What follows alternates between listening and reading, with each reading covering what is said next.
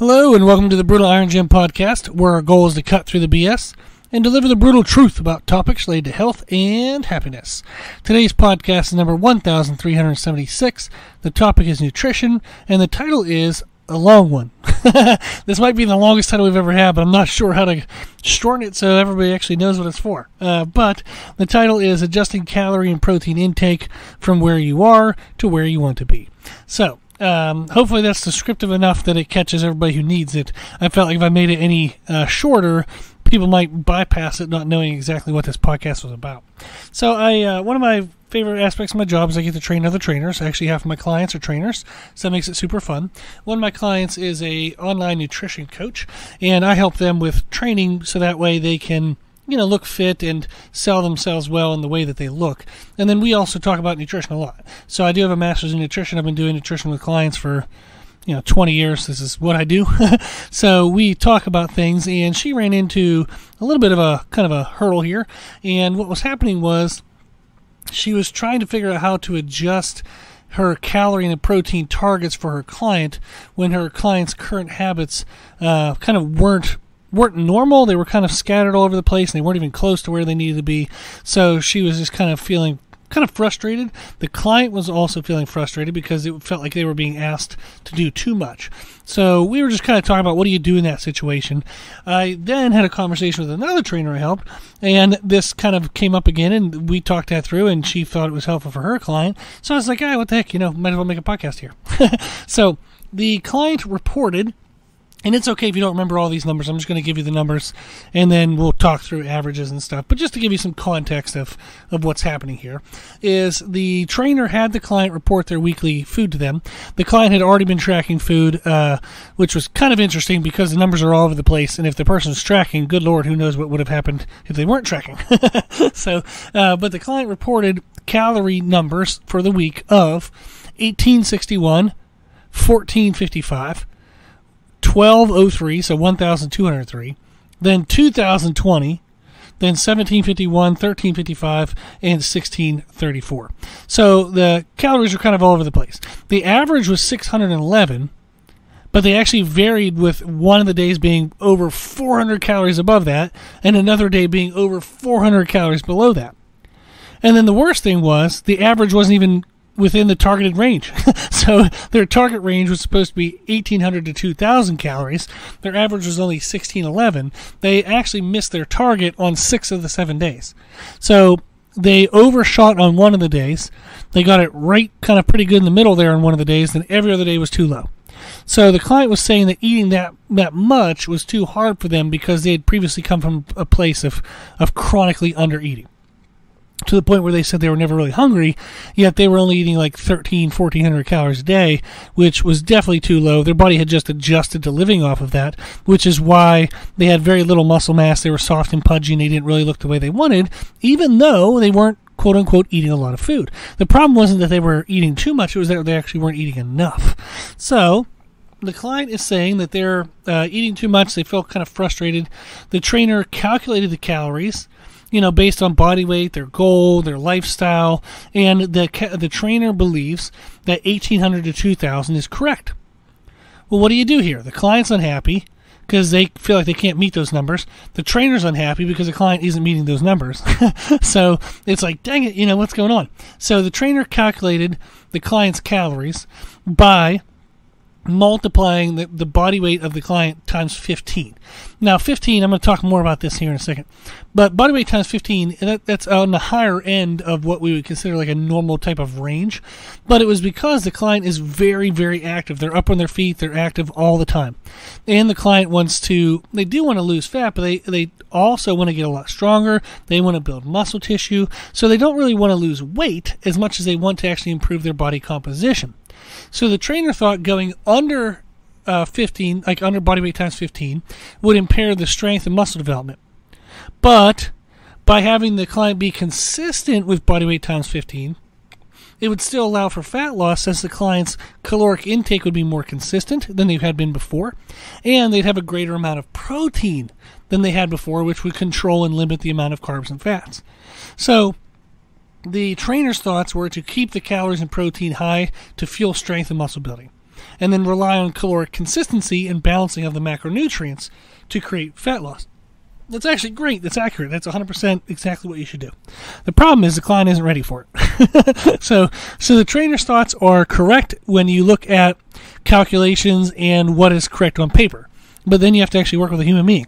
And what we learn, in labs and what you learn in books, it's always going to have some modification or some tweak needed to be made whenever you work with actual human beings. So what we're kind of talking through now is the client's current body weight is 125 pounds. Now the client's only 4'11", so that's of note because that's shorter than usual. So they're 125, they're 4'11". They feel soft and pudgy, but they don't consider themselves really overweight. They just want to lose some of the pudge, build some muscle, get a little stronger. Now, if you've listened to our podcast number 1232, it's a nutrition podcast titled Start Here, you'll hear all of the different kind of calories of calculations, protein calculations, kind of giving you an idea of where you should start with your calories, where you should start with your protein. So, for example, the general ballpark of calories is body weight times 11 to body weight times 15, somewhere in that range. 11 is if you're kind of sedentary, you don't really do much. 13 would be kind of if you have average active lifestyle, and then 15 is if you're pretty active. Now, I've talked about this before. I have some clients who they eat body weight times 17 or body weight times 18, and they look great and amazing because they're super crazy active. They train a lot. So one of them is an apple farmer, I think up in New York, and he does a crap ton of work all the time, and he trains regularly, like 3, 4, 5 times a week. Other clients I have who are personal trainers, they have really high calorie counts because they're up and active on their feet all day, plus they're training themselves 5, 6 days a week, so they have a really high calorie count. So the body weight times 11 to body weight times 15, that's just a general ballpark range. You should be somewhere in there. So that gives us an idea of where the person should be, but somewhere between body weight times 11 to body weight times 15. 11 is if you're not very active, you don't really exercise a lot. 13 is if you're semi-active, normal activity, you exercise 2, 3 times a week. Body weight times 15 is if you have a pretty active job, you exercise a little more regularly. Then protein should be body weight times 0.6 to 1 gram, to 1. That'll give you the grams that they should consume. So if a person weighs 125 pounds, the low end of their calories, the low end of their protein would be 75 grams. So it would be body weight times 0.6, which is 75. Then body weight times 1 is 125. So this client's protein intake should be somewhere between 75 to 125. Now, 0.6 is if you don't really do any muscle damaging activities or have any kind of muscle damaging aspects in your lifestyle. It's just the lowest end of the range for kind of the lower end of muscle demand people in lifestyles. 0.8 would be kind of somewhere in the middle, and then 1 gram, is like people who lift weights pretty often. They beat up their muscle tissues a lot, and they're very active. So that's why there's a range for both calories and protein is, if you don't really do a lot, you are on the lower end of the range. If you do a little bit more, you're towards the higher end of the range. So the trainer wants the client around 1,900 calories, which is body weight times 15, and around 125 grams of protein, which is body weight times 1 for protein. But the client's current habits are an average of only 1,600 calories. And their reported protein average, as we went through their numbers, was only 68 grams.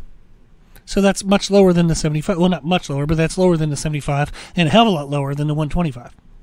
So their current habits, if we break it down into calculations, would be body weight times 13 for the calories. So that's what their 1611 roughly equates to, is body weight times 13, but it's wildly varied. It's not even very actually consistent at that. Their protein intake is actually equivalent to body weight times 0.5. So they're not within that 0.6 to 1 gram range. So they're body weight times 0.5, but again, that was wildly varied. There were really high days and really low days. So what can we do? What do we do when where you are is different from where you want to be? The client feels, and you might feel this, is too much pressure to make too big of a change too quickly. A lot of twos there. Too big of a change too quickly. But the trainer, or the numbers that you calculate, or whatever the diet program you might be following, tells you what would be best for best results. So it's like, okay, here I am, here that is. Holy freaking crap, how do I get there? How do I get there without feeling like a loser and feeling like a failure all the time? So one method is just to adjust in increments. And that would be like if the person is at body weight times 13, but the correct target is body weight times 15, well, we want to get consistent at body weight times 13 first. Then we go to body weight times 14 and have that be consistent. And then we go to body weight times 15 and have that be consistent. Same thing with protein.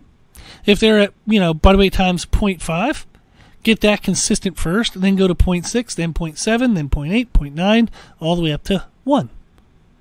So make the adjustments slowly in small increments. But you also want to make them when you feel like you're ready that you can accomplish the next stage. So typically what I have people do is try to be consistent within their targets about 10 out of 14 days.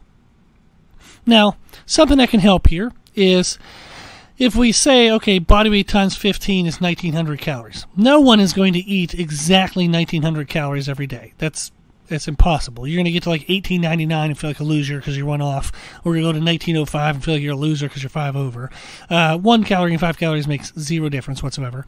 So I typically will do for calories just a simple, easy equation is I just subtract and add 100. So if their target is 1,900, we actually have them aim between 1,800 to 2,000. If their target was 1,700, we'd have them aim between 1,600 to 1,800. Okay. Protein, I have them do plus or minus 10. So if the goal is 125, we'd be aimed to be between 115 to 135. Now those are ranges, and if somebody's 1 or 2 over, in protein, they're 10, 15, 20 over in calories. Those aren't really that big of deals. So you want to give them a range, or give yourself a range, and then you want to be within those ranges 10 out of 14 days. No one is perfect, so we're sure as hell not going to aim for 14 out of 14 because that's just not going to happen. 10 out of 14 it's doable. It allows for a couple mistakes here and there, but it shows overall that you have enough nutritional control to be near those ranges or within those ranges most of the time. So 10 out of 14 days isn't perfect, but it's doable. So if you can get it right for 10 out of 14 days, you're then ready to take on the next step and probably be able to get that right as well. So if you struggle to adjust from where you are to where you are supposed to be, adjust in stages. So if you currently eat body weight times 8, and somebody's telling you have to eat body weight times 11, otherwise you're never going to lose fat. And you're like, oh my gosh, that feels like way too much food. That scares the hell out of me. Well, don't go all the way from body weight times 8 in calories to body weight times 11.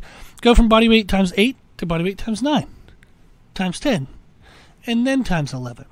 Or if you're overeating, if you're at body weight times 20, and you need to back that down to 15, well, then you go to body weight times 19, 18, 17, 16, then 15. And the same thing with protein. If you're at 0.5, go to 0.6, 0.7, 0.8, 0.9, 1. If you're overeating protein, maybe you're 1.3, back it down to 1.2, 1.1. So wherever you're at, take it in stages, adjust in stages. Give yourself time to learn the adjustments. Don't move until you've gotten it right 10 out of 14 days. And that allows then at each stage, you're kind of learning what it takes to meet those numbers. You're learning how to make it a lifestyle, how to make it sustainable. And if you're worried, like, well, if I'm supposed to be at X, number XYZ, I'm not going to have any progress to make that number. It's going to take forever if I do it every 14 days. What you want to remember is you will see progress. Or maybe not remember, just it's good for you to hear this, be told this, that this is true, is at each stage you will see progress. You don't have to be at the finish line of a race to see that you've made progress in the race, right? So if I'm at the starting line and I start running, I know I'm closer to the finish line. I can see that. I can feel that. And that's the same thing when you make nutritional adjustments like this. Is there might be the optimal numbers, and at the optimal numbers you'll make the optimal change in terms of progress. But even in the steps towards that, you will see and you will feel progress. So you can make progress in these stages, And by taking it in stages, you're not going to feel overwhelmed. You're not going to feel like a failure as much. And you'll be able to do it as a more sustainable lifestyle. You're going to learn what it takes to eat, the healthier or more correct breakfasts. You're going to learn what it takes to eat more often throughout the day, even though you're too busy to eat. You're going to learn what it takes to meet the numbers and have it be a lifestyle. So this would be the recommendation for how to adjust calorie and protein intake from where you are to where you want to be. Is calculate what your averages are right now for, body weight times what gives you how many calories you're consuming now, how much protein you're consuming now. Whatever that number is, body weight times whatever that number. Then just take that number in stages until you get to the number you're supposed to be. If you don't know where you're supposed to be, that's what podcast 1232, Nutrition Podcast Title Start Here, will tell you about. Okay? So I hope this was helpful. I hope it gave you kind of an idea of what to do, kind of a systematic way. So for all the trainers I work with, you can apply this to all of your clients now rather than having to memorize like specific numbers. So if you're an individual, you can now use this to figure it out specifically for you. So whoever listens to this podcast, whatever your calorie numbers are, you now can use this formula, use this method to get yourself on track. So I hope this was helpful. If you have any questions, I'm always available. Our email is brutalirongym@gmail.com. I really appreciate everybody listening to the podcast, and I hope that you get everything you need from it. If you ever have questions or any clarity that you might need, just email me, brutalirongym@gmail.com. I love hearing from people, and I love that people will send me stuff. And sometimes it's like, I don't even know if this will make a good podcast, but I've always wondered XYZ. Whatever it is, if you're wondering things, let me know. It might make a great podcast. You never know. So just email me at brutalirongym@gmail.com. Well, thank you for listening to the podcast. If you like the podcast, please consider sharing it. The more people we share it with, the more people can help. So that's a big kind of bonus to everybody if you share it with them. So I really appreciate it when you do that. Also, thank you to the patrons of the podcast, the people who financially support the podcast. The podcast is well over $1,000 a year. I give an hour to it every day. I'd love to keep it free and love to keep it like on a day-by-day basis. So thank you to the people who make the financial donations. So that's somewhat reasonable to do. So thank you. You can make donations on our website at www.brutalirongym.com.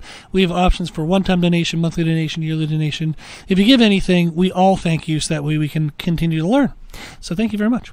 If you like the information we share in a podcast, you can find more from us on our social media channels on Instagram, Facebook, Twitter, and YouTube under the name Brutal Iron Gym. If you have any questions, feedback, suggestions, anything that you want to know, let us know at our email at brutalirongym@gmail.com. As always, I hope this was helpful, and thank you for listening.